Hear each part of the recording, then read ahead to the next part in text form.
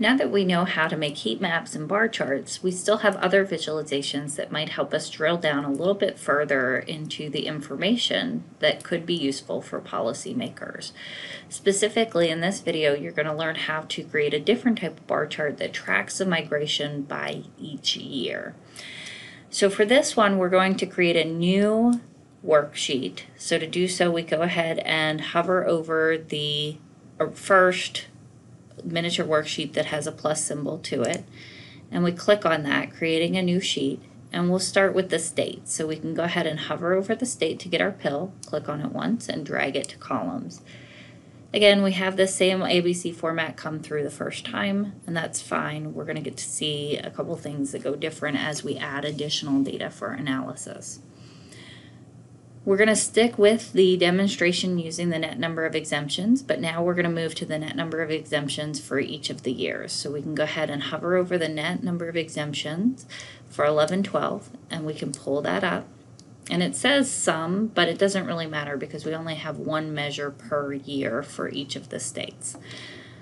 It automatically put it into a bar graph for us, which is just another way to visualize it besides our heat map or the bar chart that we did where we had them aligned based on highest to lowest. But we want to look at this for the states that have the highest and lowest. So off of the last bar chart that we created, I can see that California, New York, Connecticut, New Jersey, and Illinois are the states where I gain the most amount of people from. And Nevada, Texas, Washington, Oregon, and Virginia are the 5 states where I lose the most people to. So here, let's start with where we gain the most people from. And I have the net number of exemptions. And I want to filter out all the states except for those 5 where we gain people from. So I can go ahead and hover over my state again and move it over to filters. And when I do so, I see that all of the states are selected. Go ahead and click on none, and then select just those states that have the most individuals coming from those states into Hawaii. So California, Connecticut, Illinois, New Jersey, and New York. Once we have the states that we want to have selected, hit apply, and then click on OK. We want to see this pattern for all 5 years, so now we need to grab the rest of the net exemptions and we can drag those up to our rows.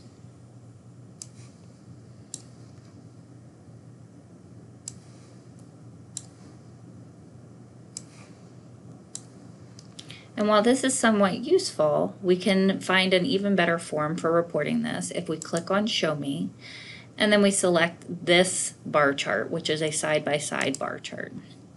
And what we can start to glean now from this information is, did we have an unusually high year of migration from a particular state? Is it kind of accumulative? Are we seeing an increasing pattern of migration or a decreasing pattern of migration over time?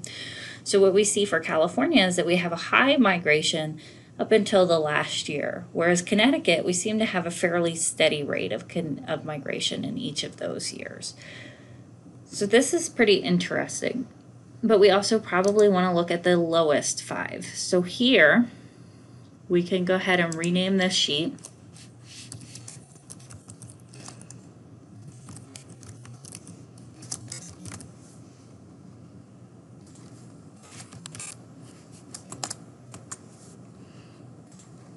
And we don't have to recreate the sheet. We can go ahead and do the same thing that we've done earlier by copying and then pasting. And in this case, we're going to find the lowest.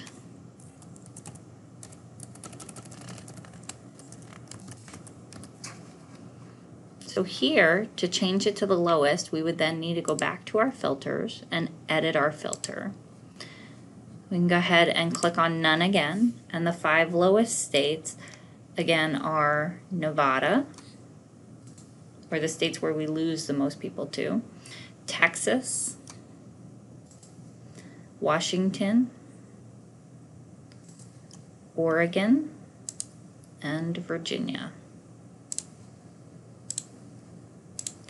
And what we see here is something similar to what we saw for the highest states, where now we can start to evaluate whether we have an increasing trend of migration, whether we have some steady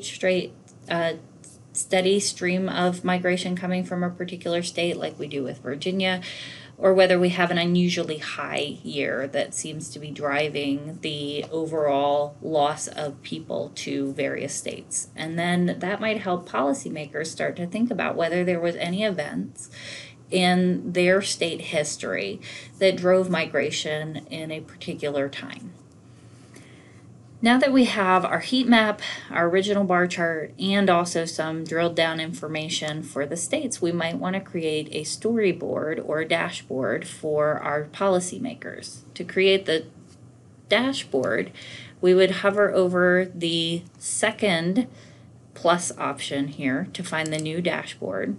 And now when we have a dashboard selected, we can drag over onto our dashboard each of the previous charts that we have created, and we'll have the option of putting them side by side, one on top of the other, and so on and so forth. So what we might want to see here is just playing around with this to find out what ends up looking the best from a dashboard perspective for illustrating the data. So if we want to show the 5 highest and the 5 lowest, these dashboards carry over the names that we gave. So if we don't like the name, like this one has a 2 in it, we can go ahead and rename that to get rid of the 2 at the end, and that'll automatically update our dashboard. We also still have the option of drilling down, and we can filter what observations we show within each of these as we're presenting. Again, if the policymaker asks a question about the AGI versus the exemption, we still have the option to sort based on that, and we can filter within each of these as well in our dashboard so that we have a very interactive presentation style that will help our clients understand the data that we have had the opportunity to analyze and what it may mean for them for their decision-making purposes.